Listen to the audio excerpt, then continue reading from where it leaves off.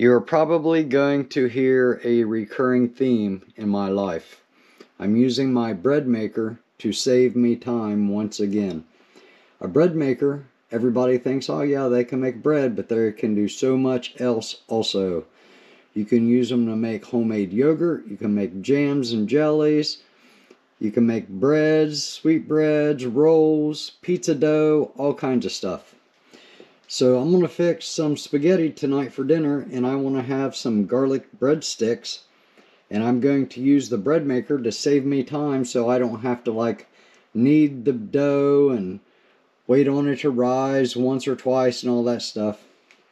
I'll leave the recipe down in the comments. I'll also leave a link to this bread maker. I've had this bread maker, I don't know, since 2009 or 2013. I don't remember the exact year. I've made hundreds of loaves of bread in it and all kinds of other stuff.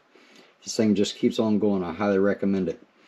Anyways, I've got everything pre-measured out except for the yeast, and I'll leave down in the description this recipe, but it's very simple to do. My bread maker requires the liquids in first, then the dry ingredients, then the yeast last, and I set it on dough only mode. I let the bread maker mix and rise the dough, and then when it's done, I roll the dough out, cut it into breadstick strips, stick it in the oven to finish baking for 15 to 18 minutes, coat it with the topping, and we're done. Saves me so much time. Many of you that watch my channel regularly know that I battled cancer a couple years ago, and I'm freezing to death all the time, so I am dressed in a way that works for me. So anyways, my bread maker requires the liquid ingredients to go in first. There's the water, there's the butter,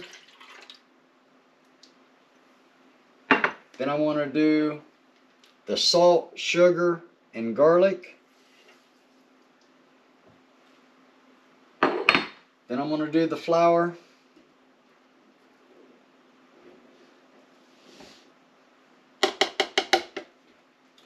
Then I'm going to create a dimple in the top of that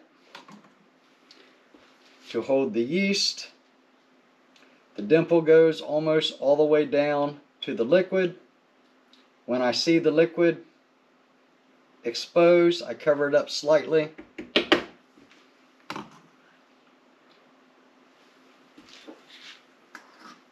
Then I do the yeast. 2 1/4 teaspoons. I want to estimate the quarter.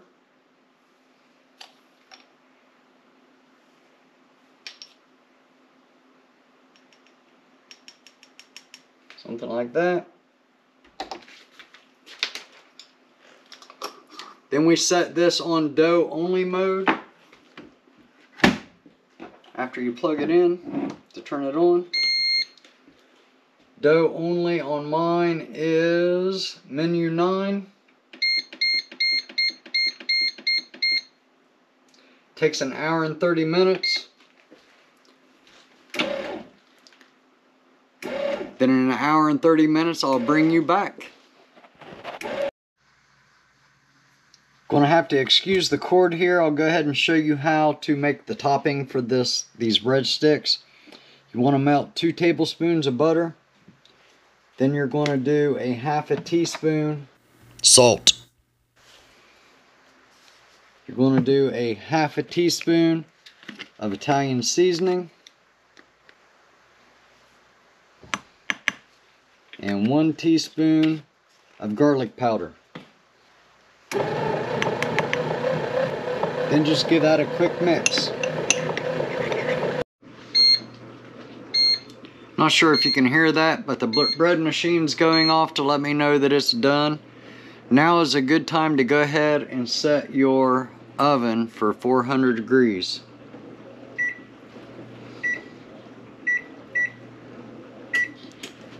Now that I've got that done, I'm going to go ahead and remove the dough, and I'm going to go ahead and prepare a floured surface to roll this out.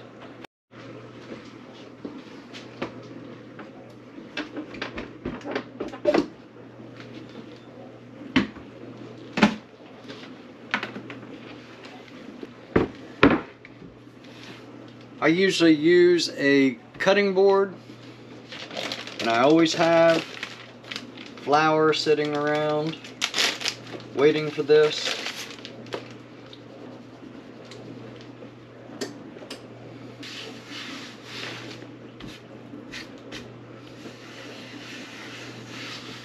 Dump your flour or dump your dough out onto this.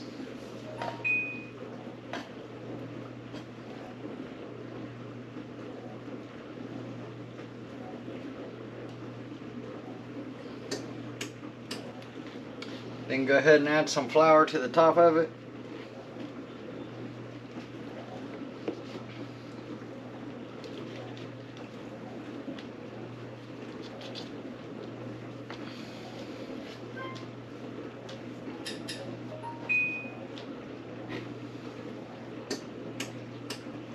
I did wash my hands before I started this video. So basically what you're going to do, you're just going to knead this a couple of times on this board to kind of get this dough less sticky. Add more flour if you need to.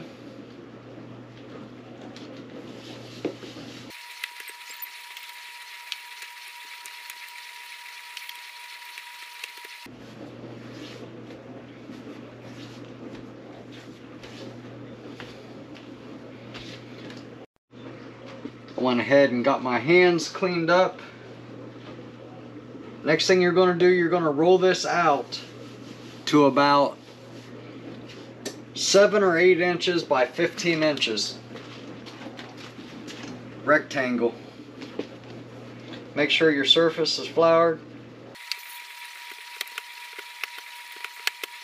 If it starts to stick, add more flour.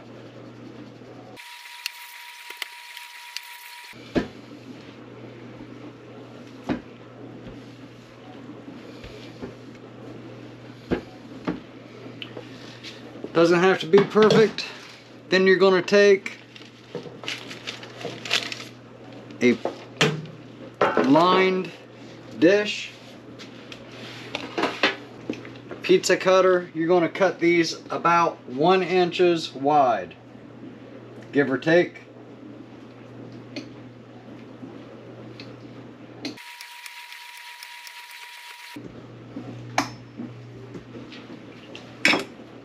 Add these to your pan.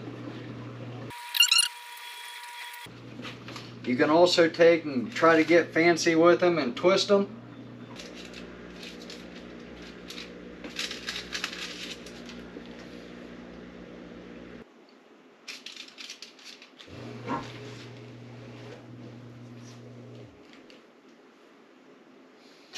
Next, put these in the oven for 15 to 18 minutes.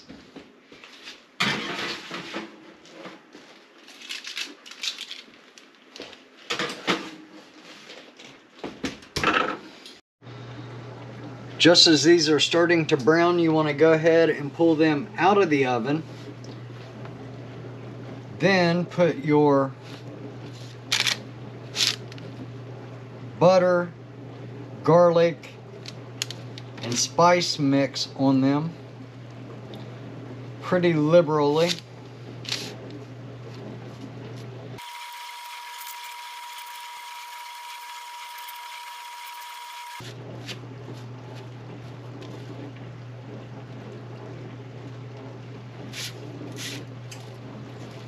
Then place them back in the oven for a few minutes. And we are done. These are so good. Give them a try and let me know what you think down in the comments. Thanks for watching. As always, God bless you. God bless your families. God bless your homesteads.